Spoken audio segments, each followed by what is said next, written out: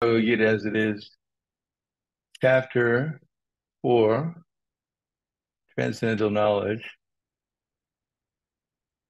text number 35.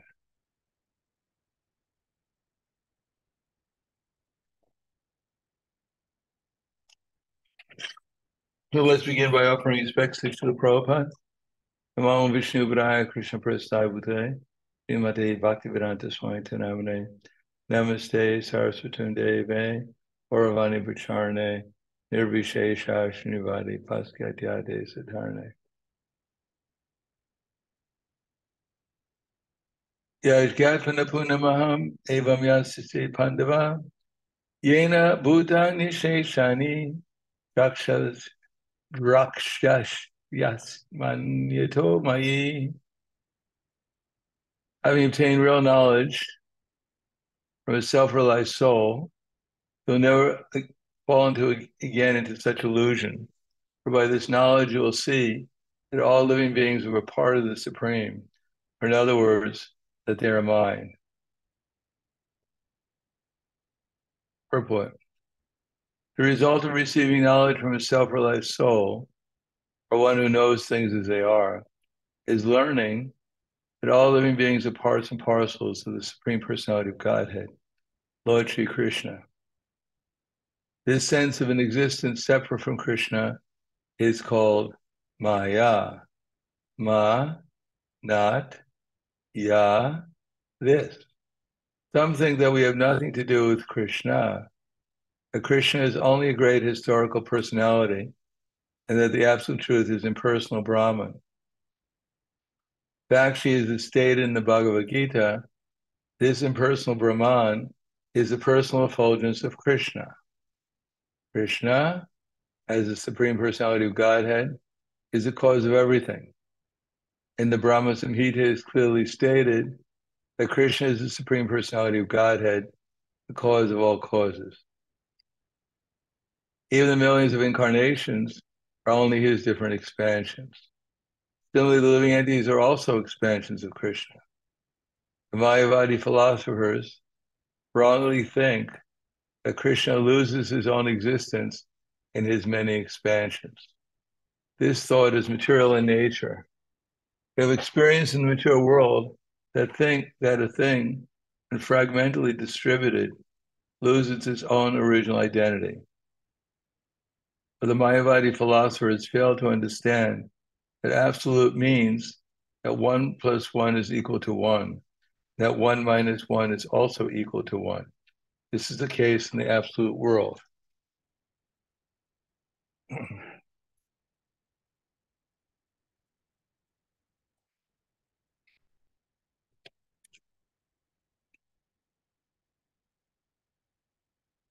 For want of sufficient knowledge in the absolute science, we are now covered with illusion. Therefore, we think that we are separate from Krishna. Although we are separated parts of the Krishna, we are nonetheless not different from him. The bodily difference of the living entities is Maya, or not factual. We are all meant to satisfy Krishna. By Maya alone, Arjuna thought that the temporary bodily relationship with his kinsman was more important than his eternal relationship, spiritual relation with Krishna.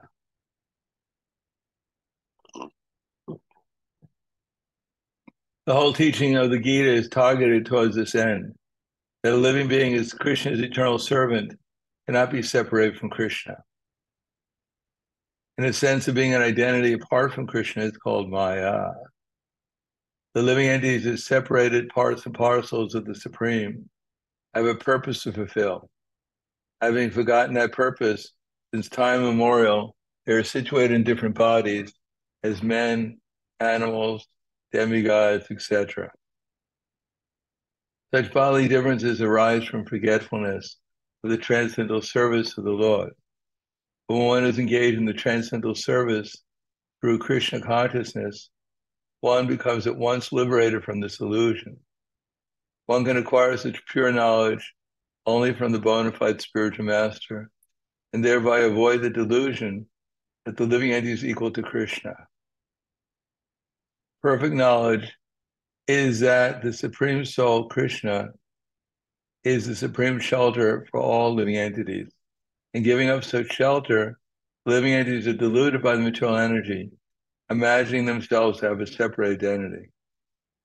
Thus, under different standards of material identity, they have become forgetful of Krishna. When, however, such deluded living entities become situated in Krishna consciousness, be understood that they are on the path of liberation, as confirmed in the Bhagavatam.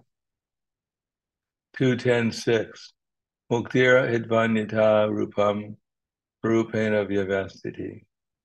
Liberation means to be situated in one's constitutional position as an eternal servitor of Krishna, Krishna consciousness.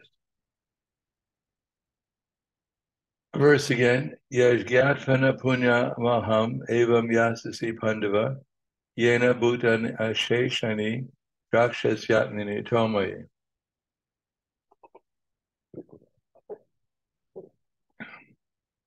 Having obtained real knowledge from a self-realized soul, you'll never fall again into such illusion. By this knowledge, you'll see that all living beings are a part of the Supreme. In other words, that they are mine. Om Agyanatmanandasya Gananjana Salakaya Chaksur Militam Yena Tasmai Shri Gurave Namaha Shri Chaitanya Manobhishtam Stapitam Yena Bhutale Svayam Rupa Kadamayam Dadati Svapadantikam. In the previous verse, Krishna had told Arjuna, Tadvidi Pranipatena Pariparshnena Sevaya Upadekshanti Te Jnanam Jnaninas Tattvadarshanaha. Just try to learn the truth by approaching the spiritual master, inquire from him submissively, and render service to him. The self-realized souls can impart knowledge unto you because they have seen the truth. So here we find out what the truth is. The truth is that there's nothing outside of Krishna. The only thing outside of Krishna is our being situated in illusion, our thinking that there's something other than Krishna or Krishna's expansions and his energies. Therefore, Bhagavad Gita is meant to give us the information of what to do to develop the vision so that we can see things properly again. That is the vision devoid of illusion. As I mentioned last time, I believe, at the end of the 18th chapter, Krishna had asked Arjuna, had he been listening to his recitation and his instructions with attention. Kachit etat shutam bharta vayakagrana chetasa kachit agana samoha pranatas te dhananjaya. This is 69,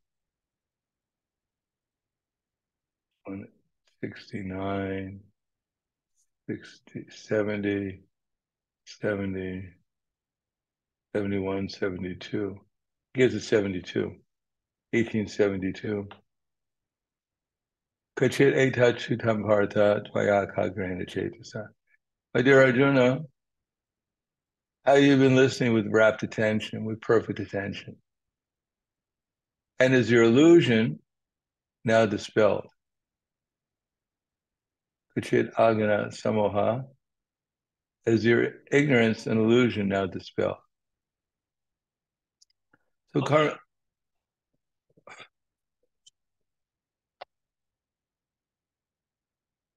So illusion means we think that we're different from Krishna and everyone else is different from Krishna, or there's something going on outside of Krishna's control. Of course, as Prabhupada mentions here, we have to avoid the Mayavadi conception that although we're simultaneously one with Krishna, we're also different from him quantitatively. We're very tiny and Krishna is unlimitedly great. So how to reach that conclusion?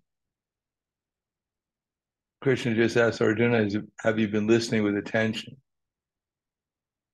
In other words, if one hears the transcendental sound vibration about Krishna from the right source, the right attitude, then our ignorance and illusion will be dispelled.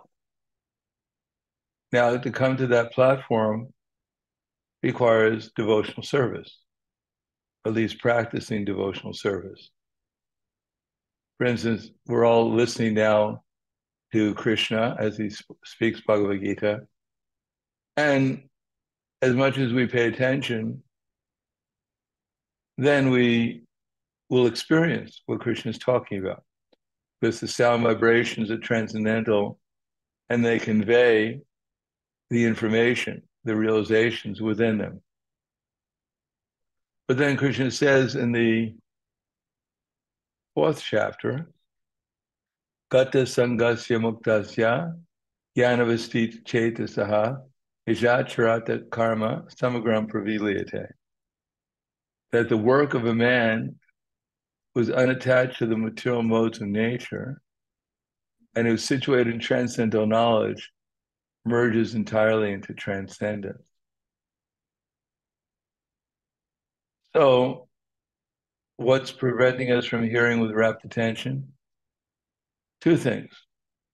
One is that we're attached to the modes of material nature. And the second thing is when we don't have full transcendental knowledge. So what does it mean to be attached to the material modes of nature? It means we still have hope that somehow or another we can enjoy in the material world.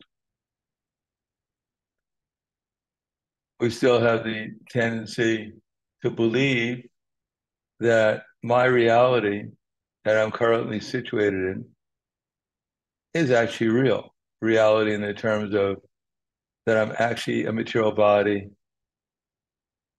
rather than a soul living in a material existence, experience.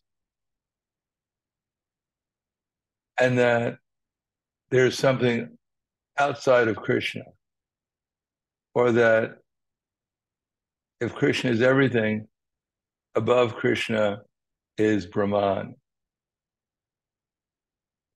Now, in the beginning of Bhagavad Gita, Krishna has told Arjuna that we're not this body. So that's something perceivable by us with our intelligence. The fact that our bodies are changing, but we're not changing, is perceivable. And both the Mayavadis and even a materialist who has some intelligence will agree that the soul is actually eternal. But to understand Paramatma within the heart requires much more detachment and knowledge. But even that can be gained by simply hearing from the right source how there is a director in our hearts providing us with remembrance, knowledge, and forgetfulness. But still, it's more subtle. And one can easily imagine that oneself, somehow or another, we're providing our own remembrance, knowledge, and forgetfulness. That all living entities are God, even the ant is God, because the ant also has remembrance, knowledge, and forgetfulness. If you go to step on an ant, the ant will not bow down before you and say, please step on me hard love. No, he'll run away the best he can because he also has intelligence. It's not very pleasant to get squashed. So the materialists will think that this is instinct,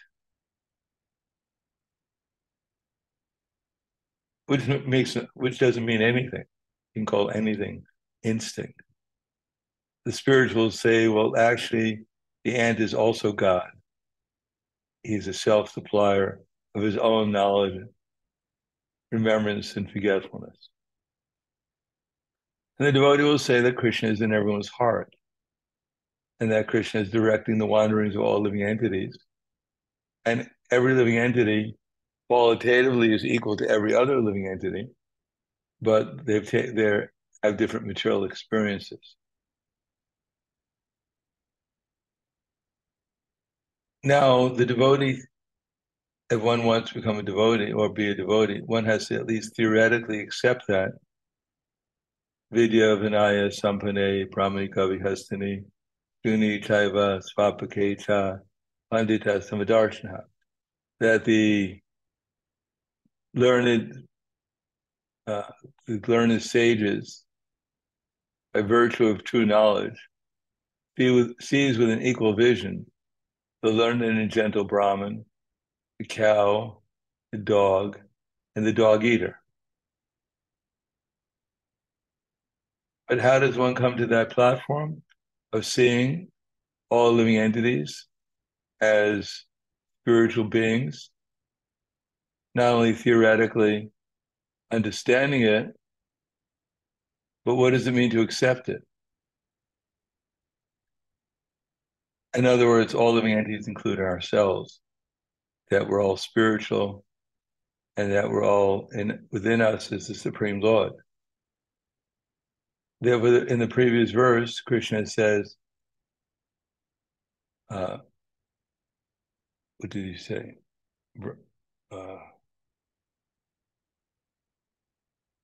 When one's faith, one's mind, one's intelligence, one's refuge are all fixed in the Supreme, and one becomes fully cleansed of all misgivings through complete knowledge, and thus proceeds straight on the path of self-realization.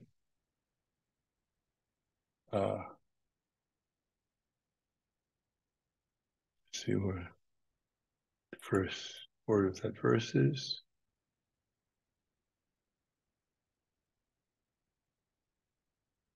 This is chapter 4. Chapter 4.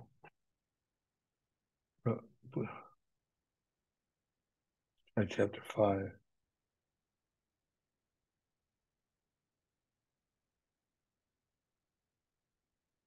Tad buddhiyas, tad atmanas, tad nishtas, tad parayanaha, gachant yapuna avritim, jnanani duta kalmashaha. So first of all, we have to use our intelligence. But that intelligence can be utilized in two ways. One is to understand our relationship with Krishna, that everything here is Krishna's energy, and therefore it's supposed to be utilized in his service, and therefore engage our minds in hearing about Krishna. And as we engage our minds in hearing about Krishna, and we practice devotional service, then the experience of Krishna consciousness, becoming more and more conscious of Krishna, means our faith will develop. And as our faith develops, then we'll naturally seek shelter in Krishna. We'll understand that although although we're spiritual beings, right now we're in the material world. And the material world is a dangerous place. We may be confident that because we're performing devotional service, therefore our next destination is at least the heavenly planets. That's certainly true. Practically speaking, every devotee, even if they perform devotional service sincerely over a period of time, is certainly at least going to the heavenly planet. The only problem is the heavenly planets is a very short vacation, and one has to come back again to this material world, to this earthly type of planet. The problem with that is that we don't know when we're going to come back to the earthly planet. If we're enjoying in the heavenly planet for some number of years, thousands of years, it's certainly a nice vacation. But as we all know, the more pleasant life is, the quicker it goes. For instance, I remember being in school, waiting for the vacation. Can't wait for the summer vacation. And it seemed that whenever the summer vacation came, it went so quickly, I was back in school again. School went slowly. The summer vacation went very quickly. It's just like when you hear you're in the dentist's office, and the dentist gives you the bad news that you have a number of teeth that have to be drilled. So then you hear the sound of the drill, and time suddenly goes very slowly. You can imagine when I first went to the dentist when I was 5 years old, whatever, they never used any anesthesia. They just drilled on the tooth without any anesthesia. So it was a very painful experience. So the least favorite time of my life was when I went to the dentist. And at that time, the dentist, to make a living, they found cavities that didn't exist. Probably they found cavities, teeth that didn't even exist. So inevitably, every time you went to the dentist, you'd be there for what seemed to be forever, just listening to the sound of the drill and being tortured. The time went very, very slowly. I was considering one moment to be like 12 years or more. And literally tears were flowing from my eyes like torrents of rain. So similarly, when we go to the heavenly planets, life is good. Prasadam is fantastic. Cooks are great. Everything is clean and neat. Everyone is friendly. You never have to worry about paying your bills. Everything is fantastic there. But it goes very quickly, like a summer vacation or a weekend. And if we come back here at the end of Kali Yuga, it'll be very unpleasant. If there's a Sunday feast when we come back, we'll be part of the menu at the end of Kali Yuga.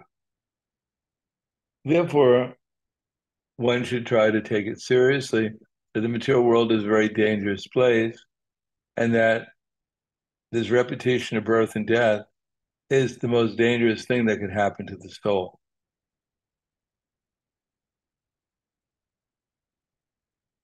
Therefore, when the faith and refuge, now, generally speaking, for the most people, or for ourselves, because we've been trained up in a certain way, if something goes wrong, we have a whole list of solutions. First of all, check the internet to find out what the solution to the problem is. How many likes for that solution? How many thumbs down for that solution? And if nothing else works, then we say, Krishna, please help me. So the question is, where on a list of solutions does Krishna lie? Is he on the top, or is he somewhere lost in between numerous solutions?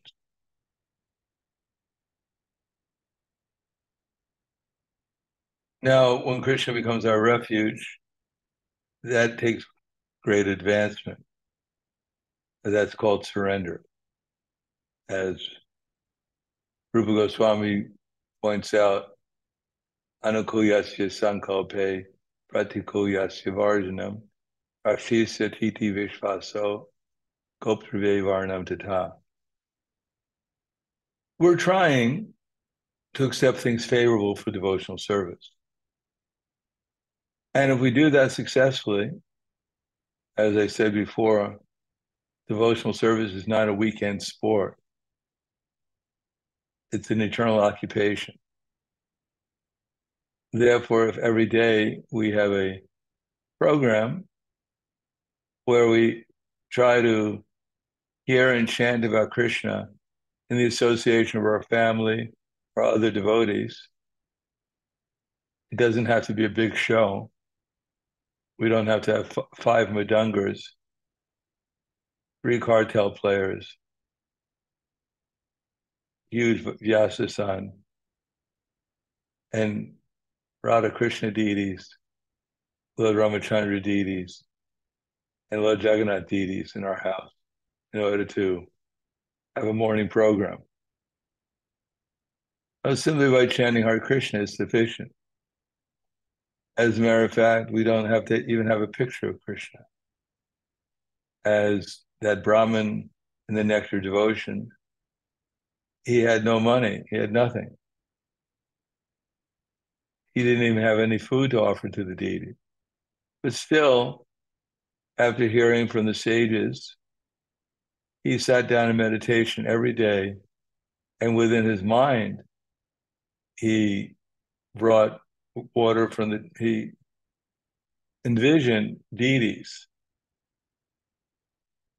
and brought water from the sacred places for those deities in golden and silver pots from all the sacred rivers, the Jamuna, the Narmada, the Saraswati, the Ganges. He bathed the deities, he dressed the deities within his mind, and he even cooked for the deities within the mind. Of course, this requires tremendous concentration, but he did it for many, many years, and eventually he achieved perfection by such an endeavor. Point is, we don't need elaborate worship to please Krishna. We need sincere endeavor to try to please him. And appreciation, the fact that we have the gift of devotional service. In other words, if we become too familiar with the process of devotional service and take it for granted and not realize the great opportunity that it provides us, then of course we may not take our opportunity to hear and chant together very seriously. In Spanish, they say mañana. Tomorrow I'll do it. Right now I don't feel like it. Tomorrow I'll feel like it. Therefore, intelligence is very important to understand the value of the opportunity and to understand that when we use our intelligence, first of all, we have to conquer our minds. Because as spiritual beings embodied in the material body since time immemorial, we become accustomed to taking our mood as very important. Or as I used to say in ISKCON, if we just distribute books, then Krishna will supply everything. And now sometimes the devotees say, if we just get everything we need, then we'll have the opportunity to distribute books. In other words, let me satisfy my mind, and when my mind is satisfied, then I'll distribute books, then I'll preach, then I'll perform devotional service. But that day is never going to come. Generally speaking, only for a very advanced devotee will the mind say, let's do devotional service. If we ask our mind, the mind will say, we ask our mind, what should I do today? The mind will say, I have a perfect schedule for you of eating and sleeping. And in the meantime, they may have to do a few other things, but the most important things on your schedule is when you eat and sleep. You can't miss that. Everything else is optional. Try to chant your rounds as quickly as possible so your mind doesn't get disturbed by the Hare Krishna mantra.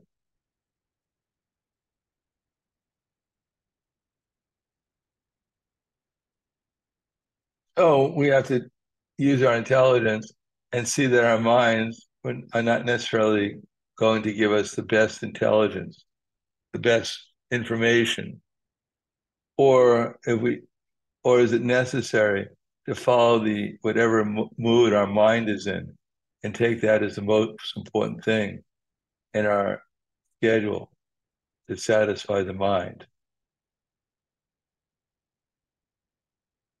And if we ignore the mind, or at least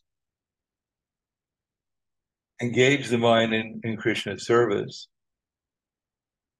then the result is that we'll experience something beyond the material existence. And that's something in the next verse of one of the verses I quoted, Brahmarpanam Brahmahaivir, Brahmagno Brahmahutam, Pranaiva Tena Gantavyam, Brahmakarma Samadhina. That the person who's unattached to the modes of material nature and is situated in transcendental knowledge and whose consciousness is merged into transcendence, for him,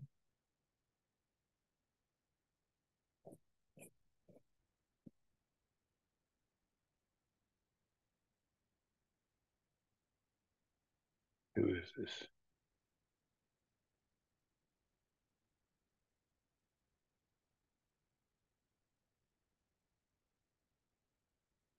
The person, this is Bhagavad Gita 4:24. Person who is fully absorbed in Krishna consciousness is sure to attain the spiritual kingdom because of his full contribution to spiritual activities, of which the consummation is absolute, and that which is offered is of the same spiritual nature. So this verse explains the importance of becoming conscious of Krishna. We're not trying to change the world. We're trying to change our consciousness. We're not trying to correct everyone in our vision. We're trying to correct our own understanding of reality. That's all we have to do. And if we do that, if we become conscious of Krishna, if Krishna actually we're able to experience Krishna not only within our hearts, envision Krishna as the Brahmin did, and worship him within our hearts in some way or another, but also see Krishna outside, how everything and everyone is related to Krishna. That's sufficient to become an empowered preacher without even saying anything. One time, Prabhupada was sitting in his room and some ladies came. They came from a society where their philosophy was silence. They judged a person, his advancement, by how long he could keep silent. So they requested if they could go and see Prabhupada, and Prabhupada's servant let them go in. And for 20 minutes, they sat there, a darshan of Srila Prabhupada. And when they came out, the first thing they said is that your spiritual master is very, very advanced. Because during the whole time, Prabhupada didn't even say a word. He just sat there. Prabhupada knew people's hearts, and therefore he reciprocated with them accordingly. But because within Prabhupada's heart itself were the pastimes of Krishna going on, therefore those who were a little receptive, they could actually experience transcendence just by being in Prabhupada's presence. Prabhupada didn't even have to say anything. Because if the spiritual world is there, it speaks for itself. Similarly, there is a transcendental television within our hearts also.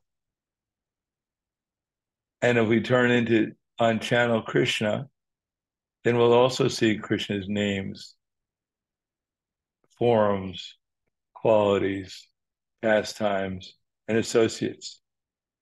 It's not that only Srila Prabhupada had transcendental television set in his heart, but we find in the Bhagavad Gita, Sanjaya also had that transcendental television. Narada Muni had that transcendental television. All the devotees, like Prahlad Maharaj, were constantly thinking about Krishna with their hearts. And we can do the same thing if we follow the process. Follow the process will repair our television set, and we can also turn on to channel Krishna and see Krishna's pastimes within ourselves and without. Because after all, this material world, according to the Srimad Bhagavatam, the second canto, is also a pastime of Krishna. There's nothing but pastimes of Krishna. This is the pastime of the incarnations, because we're all incarnations. Unfortunately, we can be called the Buddha incarnation, the full incarnations. So this is the pastime of the illusory energy chastising the full incarnations, ourselves. But we don't have to stay fools. We can become pure again and see the reality. As Srila Vyasadeva, he was also seemingly situated in the material world, but when he sat down for meditation, according to the instructions of his Guru Maharaj, Narada Muni, then he saw Krishna within his heart. And along with Krishna, he saw on the backside, he saw the illusory energy. And then he saw that all the living entities, Yasamho Ita Jiva Atmakam Trigunatmakam, that all the living entities in this world, they're also spiritual beings. But they're completely covered by illusion. And because they're covered by illusion, they're undergoing the threefold miseries. Just like if you watch a movie and you identify when we identify ourselves with the hero of the movie, but when the hero's in trouble, he got stabbed or something, then we feel pain. We feel distressed. No, we didn't get stabbed. And the reality is that even the actor in the movie generally doesn't get stabbed either. So our distress is just illusory. Similarly, there's a reality of the material world, but because we misunderstand it, we misperceive it, we have the wrong mood about it, the wrong understanding about it. Therefore, we find ourselves in distress for the threefold miseries. But if we take shelter of the process, the devotional service, and utilize whatever energies we have in Krishna's service, then the illusory energy, because it is an energy, she's a person, Maya, she's not trying to torture the living entities uselessly out of spite or envy. He's doing it to awaken the living entity to his eternal service, Krishna. So when we perform devotional service with a proper understanding, with a proper mood, tad buddhiyas, tad atmas, tad nishta, with a proper faith, and actually take shelter of Krishna, then the result is that Maya gradually goes away, and Krishna gives us more and more intelligence by which we can make progress in devotional service. And what happens? As Prabhupada writes in the purport, that the Lord is spiritual and the rays of his transcendental body are called Brahmajyoti, his spiritual effulgence. Everything that exists is situated in that Brahmajyoti. But when that Jyoti is covered by illusion, Maya, or sense gratification, it is called material. In other words, what we're seeing is Krishna's Brahma Jyoti. But because our consciousness is covered by the desire to enjoy the senses, therefore we see it as material.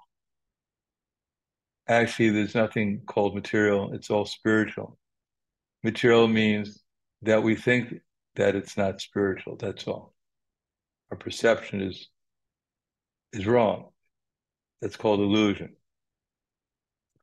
But Prabhupada writes, this material veil can be removed at once by Krishna consciousness. That's the offering for the sake of Krishna consciousness, etc. So Krishna consciousness means everything here belongs to Krishna. It's all Krishna's energy. We're all Krishna's energy. And I should utilize whatever energy I have or Krishna has provided to me.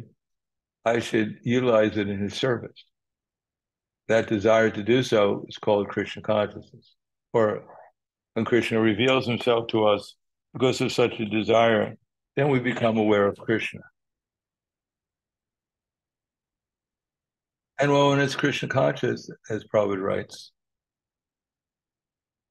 thus this material veil can be removed at once by Krishna consciousness. That's the offering for the sake of Krishna consciousness. Now, this is a very important point. For instance, if I'm a householder, if I want to become Krishna conscious, if I want to be a devotee, I don't really have a choice. Of course, we always have a choice. But the most valuable possession I have is my wife and children. And therefore, I should make sure, to the best of my ability, to engage my wife and children and my husband in the service of Krishna. Then the result is, if I have that mentality, then I'll see my wife and children and husband in relationship to Krishna. And therefore my relation with them will be spiritual. But if I leave Krishna out of the equation of my wife and children and don't do the best I can to engage them in Krishna's service, then they'll become material to me. Then material nature will force me to see them in a material way, and my relationship with them will become material. And material means that which in the beginning is bitter, like Vishaya Vinivar, Vishaya, what is it? Yad Taragre Vishamiva, Harinami Mritopamam, Tatsukam Satikam Proktam, Atmabhuti Prasadam Jam. That in the mode of goodness, we may have the urge to gratify our senses, but we don't take it. We take Krishna consciousness as more important. In the mode of passion, sense gratification is the object. And it tastes nice in the beginning, but at the end it's like poison. And in ignorance, it's bitter at the beginning and it's worse at the end. So as soon as we lose our consciousness of Krishna, as soon as we forget that everything here is his property, including myself, and including the things that I have in relationship to myself, including the personalities within my existence. As soon as I forget that, then my consciousness becomes spiritual, material, and therefore my treating of other living entities will be inappropriate for spiritual advancement. And the result is we'll chew the chewed.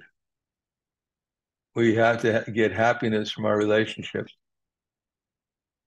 because happiness is our nature. And our nature is to have relationships, happy relationships. So in the material world, we become confused that we can chew on our relationships and get happiness from them. Instead of engaging our relationships in relation to Krishna, we think I can chew on my relationships in relationship to my senses and that will make me happy. Yes, at the beginning it might be so, but at the end it becomes bitter. That's how the material nature works. If we have the wrong consciousness, even Krishna consciousness will seem bitter. Just like when Krishna, after he defeated the Kaliya serpent, he was with his cowherd boyfriends on the bank of the Jamuna, and there appeared this big crane named Bakasura. And Bakasura at once swallowed Krishna. Now, Krishna, his body is sweet like sugar candy. Even Krishna enjoys sucking on his tongue, his big toe, when there's nothing else to do, during the annihilation of the universe, and the waters of devastation fill up the universe. Krishna lies on a banyan leaf, and he spends the time by sucking his big toe, because he had heard from his devotees that his lotus feet are very sweet. He spends some millions of years experimenting how sweet his toes are. So Krishna's body is very sweet, like sugar candy, very enjoyable.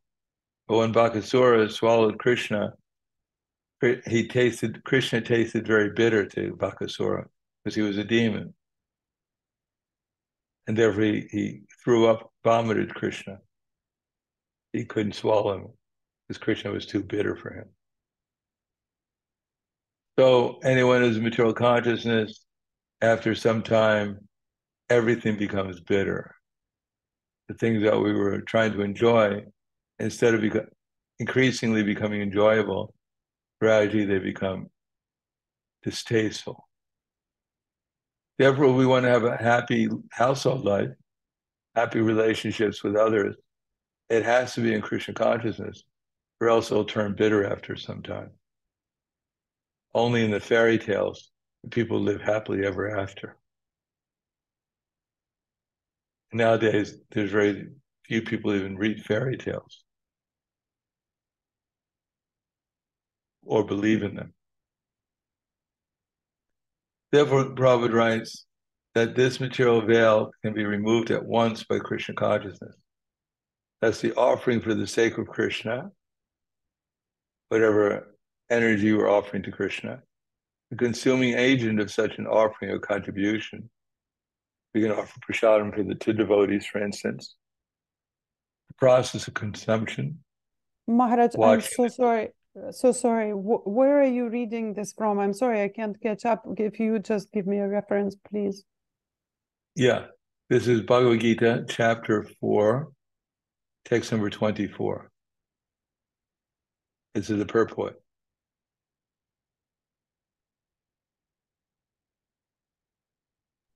Thank you. I didn't realize it was a purport to this verse. I'm sorry. Thank you. No problem. So we're up to that. It says the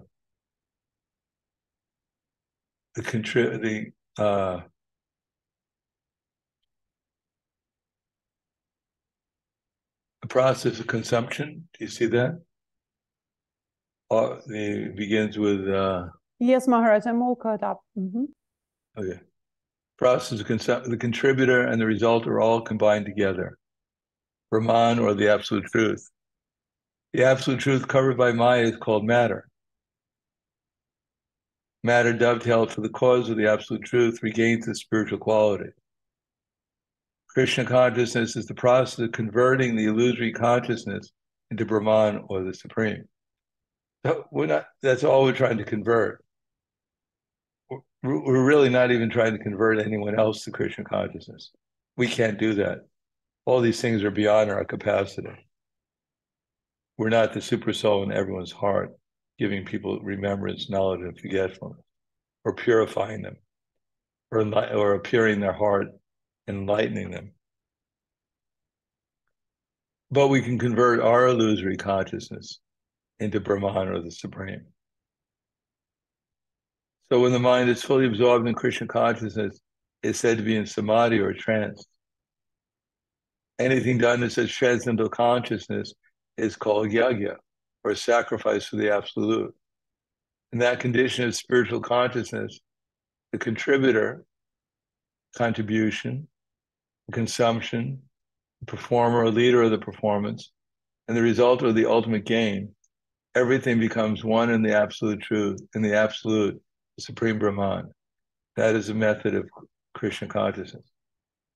So it's very simple. Hear about Krishna from the right source, with the right attitude. Become inspired to utilize whatever energies we have, including our body and things in relation to the body, our intelligence, our faith, well, intelligence, our mind, our faith, our refuge in Krishna's service.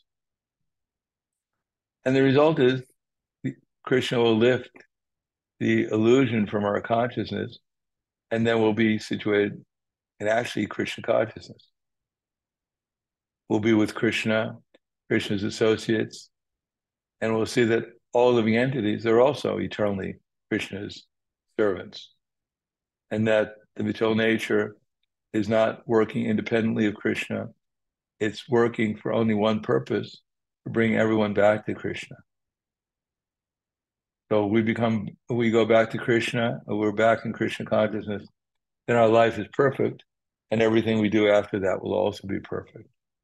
And we'll be able to assist Krishna, his mission to help others become Krishna conscious too. So the more we understand this, the more we utilize our energies in the service of Krishna and his mission, the more we become Krishna conscious, then the more we can help others make an ultimate solution to all problems of life too. So thank you for listening. Any questions or comments?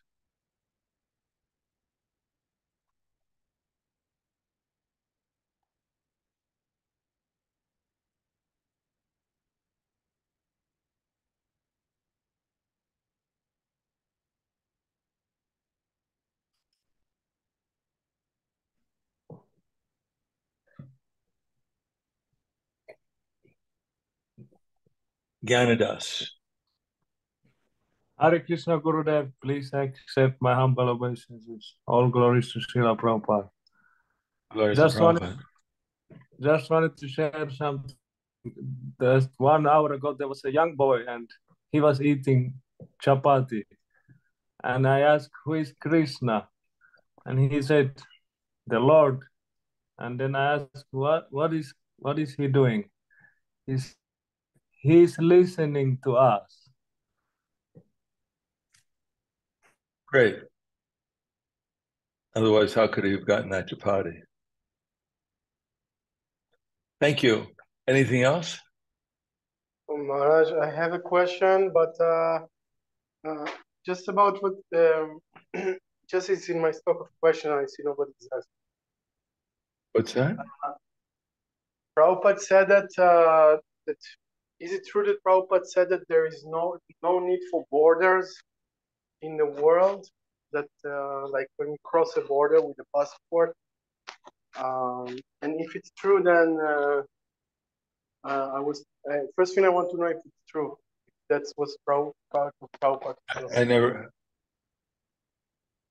Well, right now, it wouldn't make any difference because as long as people are in the material concept of life, then there's going to be borders.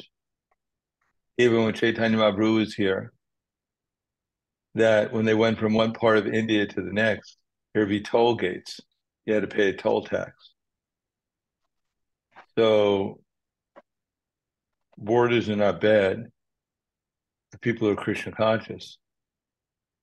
For instance, in the Vedic culture also, civilized people used to live in the cities and uncivilized people lived outside the cities or outside certain place. They lived in a certain place. So that goes on.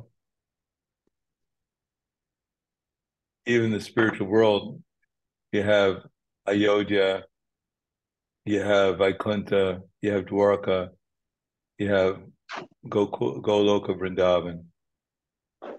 And generally speaking, although living entity could those in Vaikuntha theoretically could desire to go to Goloka Vrindavan, but generally they don't. And those in Goloka Vrindavan, they generally don't go to Vaikuntha. They're happy where they are. So people naturally have boundaries. Anything else?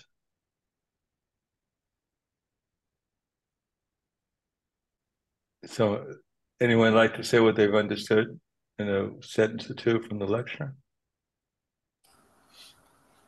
Anyone like to share anything, their own realizations or experience with the lecture, what the verse is about? I would like to.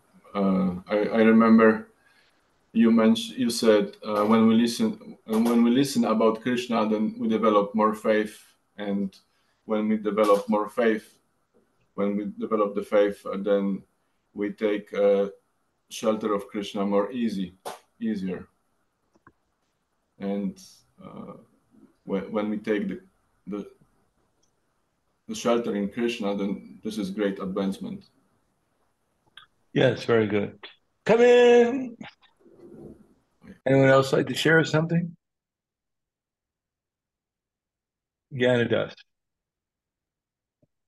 That is, material world is a dangerous place, and to go to heavenly planet is also dangerous for our devotional service, or can be dangerous. And to learn to appreciate the opportunity to hear and chant about Krishna together, ultimately to reach the goal, to go back to Krishna. Yes, very nice. Anyone else like to share something? Maharaj, Yes, Lyra. Raise your hand. Lyra, raise her hand. Lyra? Харе Кришна, Гуру Махарадж, Харе Кришна, дорогие преданные. Я запомнила такой нюанс, что все, что касаемо Кришны, как бы и садана, которым мы идем, и садья, которая является Кришна, это нераздельно, это не одно, это как бы это одно и то же. Если в материальном мире это раздельные вещи, то здесь и преданное служение, и сам Кришна, то есть и процесс, и сам Господь — это одно и то же. И еще... Матушка, так, секунду, эту переведу, потом вторую часть, хорошо? Да. Okay, so Lera Mataji is saying that she remembers a interesting nuance that you said that she realized from this lecture, is that Krishna and the process to which we follow in Krishna consciousness, such as our sadhana and sangha, is actually the same thing, that it's an absolute. The process and the Krishna is absolute. И также, что вы напомнили о том, что Шрила Прабхупада говорил, что не существует никакого такого понятия, как инстинкт, нет такого слова. То есть все то, что здесь называют вот этим пустым словом инстинкт, это на самом деле это параматма подсказывает, как себя надо вести. То есть, что не существует вообще ничего, грубо говоря, кроме Господа. Ну, не грубо говоря, а кроме Господа Кришны. Yes, and another interesting fact that you said, that Srila Prabhupada has mentioned that there is no such thing as an instinct. That instinct is just an empty word. It's not an instinct. It's actually that Krishna is in our heart, being a Paramatma, is guiding us. So there is no such thing as instinct. Very good. Хорошо. Спасибо большое. Anyone else? Okay. Thank you very much. Grantaraj. Oh, you wanted to share something? No, just a question about the preaching about the cow. I used to know the answer, but the sheep gives also milk sometimes, and why they are not respected as mother or buffalo?